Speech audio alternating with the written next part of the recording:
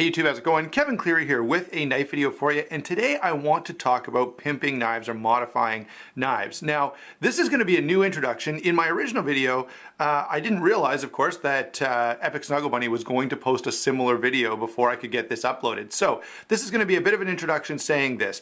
I know there's another video from Epic Snuggle Bunny out there. I decided I was going to post this anyway. I'm sure I'll say some things different from him. Now, I haven't watched his video yet, but I will here shortly. And so I'd love you to watch both, and even if you want to, weigh in the comments with some of the differences of opinions that he and I have. Maybe we say the exact same thing, but I highly doubt that. Hey YouTube, how's it going? Kevin Cleary here with a knife video, and today I want to talk about pimping your knife or modifying your knife, usually by anodizing or refinishing various surfaces, sometimes even some light millwork being done to it, or adding a different feature or moving a feature to a different location. All kinds of different ways that we modify our knives or get others to modify our knives. And so I want to talk a little bit about that. I want to talk about whether it's a good idea, bad idea, who you should use, how to pick the best person to use, whether you do it yourself or not, a number of different issues surrounding this whole subject matter. Okay, so this will be a lot of fun, and I've got this knife here as an example. I would like to hear from you guys down below. What modification have you done to a knife, and what have you, number one, what have you really enjoyed? And then the other thing I would like to hear, I'd love to have you share some horror stories down below. Now, if something worked out really badly between you and a particular individual, I don't want you to just air your dirty laundry here, but I would like to know if something bad has ever happened. Maybe you personally took a knife apart and, you know, messed it up royally, or you sent it to someone else and now the knife is no good. And I think there are quite a few of those stories out there, but I'd love to hear the other side as well, where things worked out amazing and now this is your most favorite knife that's ever existed. Okay, so let's go ahead and get into this discussion by just introducing a little bit of history here. The knife that stands out to me as being one of the most modified and most mainstream knives to modify had to be the Boker Quakin. I'll roll a picture in here. Now, the Boker Quakin lent itself to being modified because it was pretty simple construction, because it was titanium slab that you could take those slabs off and work on them, then put them back on pretty easily. But also, someone figured out fairly early on, and I can't think of his name. If someone would comment with that down below, that would be helpful. That if you cut the back corner, now this is not a Boker Quakin, this is a real steel Megalodon, and it's here because it's just plain titanium. So I wanted to kind of use it as an example of a knife that could lend itself to modification pretty easily. Anyway, the Boker Quakin was just square at the top, and someone figured out that if you cut off an angle right here, you could make it into a flipper knife. And that was a really cool mod and one that worked really well, and everyone was doing that for a while. Nowadays, it's every knife, okay? If you go on Instagram, you see tons and tons of pictures of modified knives. Now, I don't get into that too much, and there are a few reasons, and I'll probably share those with you as we go through our discussion of the different points that I want to bring up. But for now, let's just point out, we know what it is. We know that there's some knives that really lend themselves to modification, usually because they're just a little bit too plain, but also, okay, it's not only because they're too plain. Some knives have a standout feature, right, that we just don't love. And so you may remember the Apostle P modification on the Cold Steel Ultimate Hunter. And I did that to my Cold Steel Ultimate Hunter, and I do think it improves the knife. So there are some knives that just have some minor little tweak that can be done to them fairly easily that really improves the performance or the comfort or even the aesthetics of the knife. So let's go ahead and, I guess one more point we ought to make is that if you're an Instagram guy, and I am on Instagram, you can find me. I'll put a link to my Instagram in the description box of this video. But if you're on Instagram and you are in the knife community, you see a ton of modified knives, and you see a ton of knife modders who are posting their work on Instagram to kind of gain a following and show people what they're able to do. And that's a lot of fun, and it kind of becomes a fun, interesting, cool part of the hobby. Okay, now let's talk about some of the ins and outs of that. And I want to say this, I don't want to put anyone off of this practice, okay? I think it's a cool thing to do, and if you want to make your knife neon purple with with a black blade and dragon's fire on it, and, you know, put a lanyard on it that's in the shape of a dragon's tail, hey, that's all the power to you. That makes it a real artistic piece, and that's great. My son would probably really like it. Generally, I'm not a huge fan of modifying my knives. And generally, if you're doing any kind of trade with me, I'm not usually into buying or trading for modified knives. That's just me. I know there's tons of people out there who are really into it, but I do think there are some things you need to think about before you kind of jump in with both feet and give someone a lot of money to make changes to a knife you probably already paid a lot of money for. Okay, so what should you consider before you pimp your knife? Number one, and probably most importantly, do I love this knife so much that I never plan to get rid of it? Okay, because by its very nature, modifying a knife kind of makes it uniquely yours, okay, which is great, and that's super cool to have something special that no one else has, but you may also end up with something that no one else wants. So keep that in the back of your mind when you're thinking about modifying a knife, okay? The other thing you need to think about is, am I okay with losing a little bit of money here? Okay, one of the things that you should remember is you'll rarely or never get the money out that you put in pimping a knife, and you may end up losing money, okay, just because of that reason I said before. Well, that's one of the reasons, but two, serious collectors, a lot of serious collectors are only interested in knives with factory specs. They even want, you know, to have the factory edge still on the knife. And so changing it right away moves it out of their category of interest, right? All of a sudden, you've lost a large segment of potential buyers for your knife if you've made any kind of modification for it. The other thing is you've lost all the buyers who just don't like the modification you made, okay? So are you prepared to lose a little bit of money? At the very least, the money you pay the pimper, because it will almost never be recouped in the sale and will often lower the knife in price from what you could have gotten for it unmodified, okay? And finally, am I gonna be okay, or can I afford for this knife to get messed up, all right? Because it does happen. There are tons of stories out there where someone sends a knife for modification and it comes back and it looks beautiful, but the action is now terrible, or the detent is ruined, or the edge is totally messed up, or any number of things that can go wrong, okay? You're taking this apart and you're working on it. And so when you do that, there is the potential for damage. All right, so, you know, I can tell you I've heard some real horror stories, and I've seen some real horror stories, and I've even had some real horror stories. I've bought a few knives. I bought a Zero Tolerance 0801, I believe, that was poorly modified. And I had a lot of work to get that back to a knife that looked really good. And when I was done, I did, you know, I was able to order all new hardware from ZT. I had to refinish all the surfaces. I also had to order a new clip. That had been completely ruined. What else did I have to do? Anyway, it was a lot of work, okay, to get that knife. And all it was is somebody trying to modify their knife that just didn't know what they were doing, and they completely messed it up. Most of the screws were stripped, like things were bent, and it was a bad deal, okay? Now, I got the knife for a song, so I didn't mind doing that work. And once I was done cleaning it up and getting it ready, it worked out okay.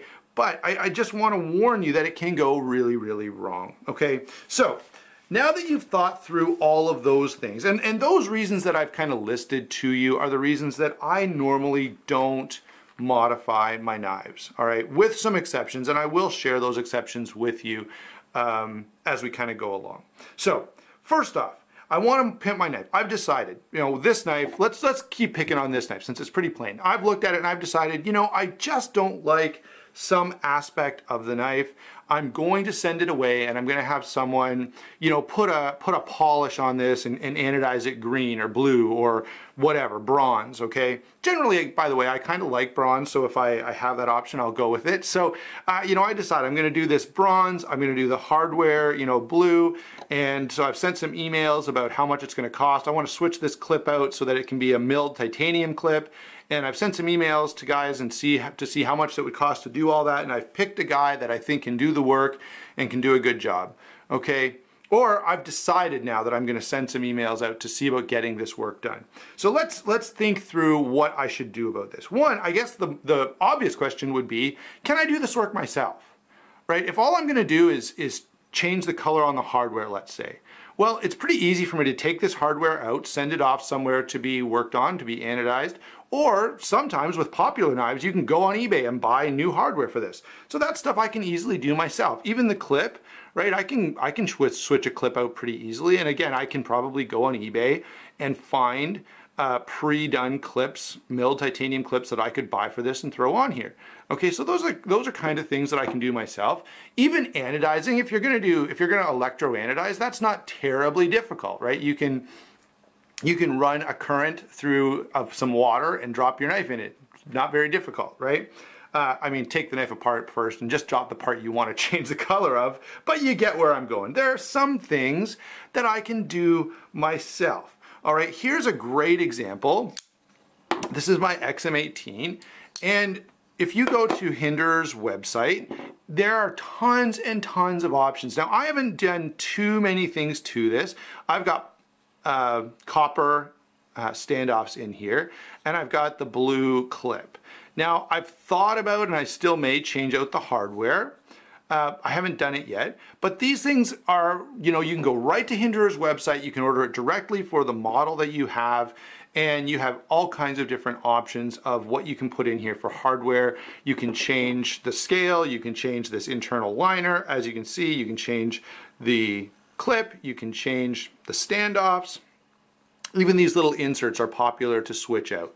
Okay, and all of that is easily available from Hinderer's website for very affordable prices. Okay, it's not even, you know, it's not even going to break the bank to really pimp out your Hinderer in all kinds of different ways. And that, again, is something I can easily do myself. It doesn't cost too much. And so that's, you know, this knife I have made some slight modification to, and I do really like it.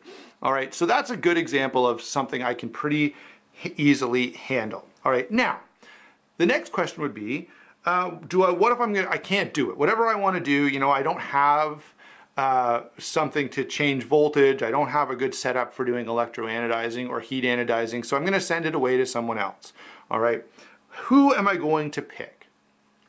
And this becomes pretty difficult because there are a lot of guys out there. There are guys who are really big, there are guys who are really small, there are guys who, you know, do certain types of work. And I would say along these lines, you really, really, really need to do your research.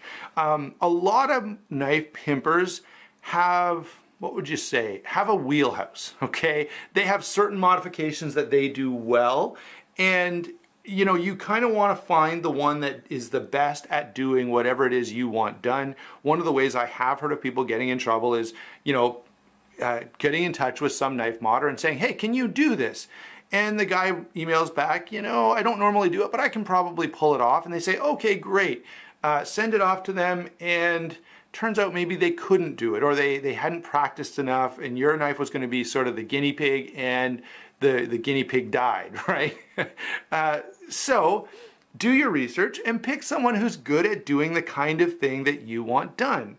All right. Number two, pick someone who has a good reputation and has done a lot of work, and who you can talk to people, who you can find people that have had them do work and you can talk to personally. All right. And especially make sure that it's recent. Here's one of the trends that I've noticed in knife pimpers.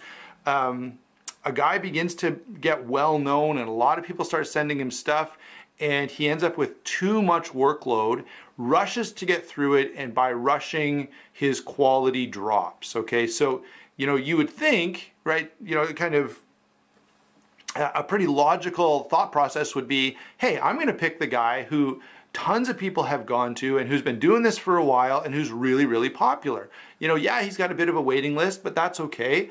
It's worth waiting to get good work. Well, that's definitely true, but I have seen some of these really popular guys put out some really bad stuff if they allow themselves to grow too fast and they take on more work than they ought to. Okay, so be aware of that. The other side of that coin is be careful about the new guy, okay, who just decides, you know, maybe he's got his own knife collection, he does some work on some of those, throws them onto Instagram and says, hey, I did this, send me your knife and I'll do it to yours too. Again, that's great, and maybe he'll do a great job, and hopefully he will. But if he hasn't been doing this long, you know, what are his business practices like? Maybe he's never engaged in any kind of real business. Maybe it's a teenager working out of his parents' basement, and that doesn't mean he can't do it, but it may mean that you need to coach him a little on how this transaction needs to go. Okay, and that brings me to the next point that you ought to make. If you're pretty sure you know who you want to work with, you need to ask them a lot of questions and make sure that everything is known up front, okay? How much is this going to cost me, right? I need a bill, or I need a pretty detailed idea of what you're going to do and how much it's going to cost before I send you my knife, right? What are you going to do to my knife? You know, maybe you just love this guy's work and you say, hey, I'm going to send you my knife, do whatever you want to it. That's great, and lots of people have done it and had great success. But that, you know, if that's not you, and if you have very specific expectations, that make sure that both you and whoever's doing the work for you know what those expectations are. Okay? Get references and get recent references. Okay? And you better have a conversation before you get into this about what's going to happen if things go wrong. What if you're not happy with the knife when it comes back? Okay, what if the knife gets destroyed, right? What if, you know, he takes it apart and loses a part, or, you know, he's grinding the blade and somehow slips and ruins it, right? What's going to happen then? Is he responsible for that? And I know a lot of you may say, yeah, he's responsible. I'm going to expect him to buy me a new knife. Well, maybe you expect that, but does he? Right? Does he know that going in? Okay, so make sure you ask a lot of questions and you work out the details ahead of time so that you know how this is going to go and you know what's going to happen if something goes wrong. All right, remember that sometimes this could be a guy that maybe he doesn't have any more money than you do, and he can't afford a $400 knife any more than you can afford a $400 knife. And now he ruins your Hinderer or Sebenza or Riyadh or whatever, and is like, dude, I can't afford to buy you another one, right? What are you going to do then? Okay, so finally, so make sure that you vet people and make sure that you've got everything figured out beforehand. Now, I want to give another example before we finally talk about what modifications to do. I'm going to bring in my Curtis here, and this Curtis has some changes made to it from Dave before, right from the start. So there's some different colored hardware, and I guess that's it. I went with the different colored hardware. No need for an and there. And it is amazing, and Dave does a fantastic job with his anodizing and is really well known to do so. And if you follow him on Instagram, you've seen, like, this is nothing, right? You've seen some really impressive work. Now, if I wanted to modify this knife, you know what I would do with it? I would send it straight back to Dave, right? And the same would be true. I've got a couple of other knives here, and if I've got a couple of knives in my collection. I don't have them with me here, but if I wanted to make a change to my swish, let's say, I would be sending it back to Eugene at Olamic and say, hey, could you do this or that? And maybe I would even just send the part. Now, you can see this is going to be a little bit of a pain to take apart, so I would probably send Dave the whole knife and let him deal with it. But Olamics tend to be a little easier to take down, and so in that case, I would probably, you know, if I wanted an anodized backspacer, let's say, I'd just take the backspacer out, send it down to Eugene, and have him do the work and send it back to me, right? And these guys are really, really good about doing that, and generally, getting one thing done isn't crazy expensive. Now, I will say Dave is a little steep. Curtis's are expensive knives to begin with, and getting extra work done on them is pretty expensive, but it is a custom knife, and that kind of goes with the territory. All right, let's pull in just a couple other knives for eye candy while we finish things off. Here's a knife that, again, this is the one I would think about getting some work done on. The screws here, it would be nice to see these in a blue or purple rather than the color they are. I think it would just nicely match up with the Mokutai. So let's throw him in here, put the Hinderer back, and what the heck, let's throw the real steel back in just because I've been talking about it a little bit. Okay, let's go ahead now and ask a couple questions, a couple last things. What work do you want to do? Okay, now you decided, hey, I'm going to pimp this knife. Let's say I've got this Curtis and I say, it's just too plain for me. I want to do something else. I'm going to put some kind of pattern on the handle. Well, what should I do? First, I would talk to Dave and I'd say, look, what are my options? What do you think would look good with the color of the hardware already? And a lot of times the maker or modifier will have some input for you. But here are the things that I would say by way of recommendation, okay? One, don't go too crazy. Don't make it so outlandish that it becomes gaudy, okay? Try to keep it classy. Try to keep it understated, okay? One of the reasons I like the way this hinder is with just the standoffs done is because if I just show you the knife, you may not even notice, and then you're like, oh wait, yeah, there's that cool little feature. Okay, so, you know, I like to keep things a little bit understated. Now that's just my personality, and maybe it's not yours, but I will say this, if you're gonna sell the knife later, that's probably gonna work more in your favor to have just a light touch instead of a major change.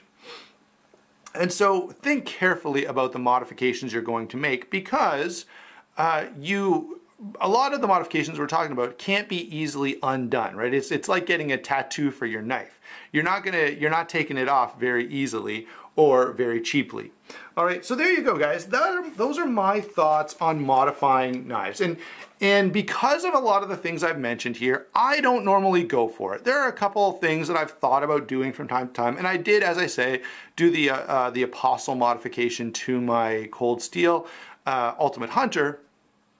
But outside of that, I don't do a lot of modifications, and I probably won't. And I don't love them for knives that I'm going to be buying or trading for. So generally, I'm going to avoid those, and I know a lot of other people are as well. So there you go, guys. Quick summary. Think carefully about what modifications you're going to make. Decide whether or not you're willing to potentially lose your knife, or at least potentially lose some money in this deal, because you most often will. Be careful about picking who you choose to do that work. There are a lot of great guys out there, but there are also a lot of horror stories, so make sure you do your due diligence. And finally, make the changes classy and cool, and try, you know, unless you're very sure, don't go too far over the top. Hope you enjoyed the video. I'd love to hear your comments. I asked for a number of different comments in here, and I'd love to hear those in the comment section down below. That's all I've got. Don't forget to like and subscribe, and we will talk to you soon.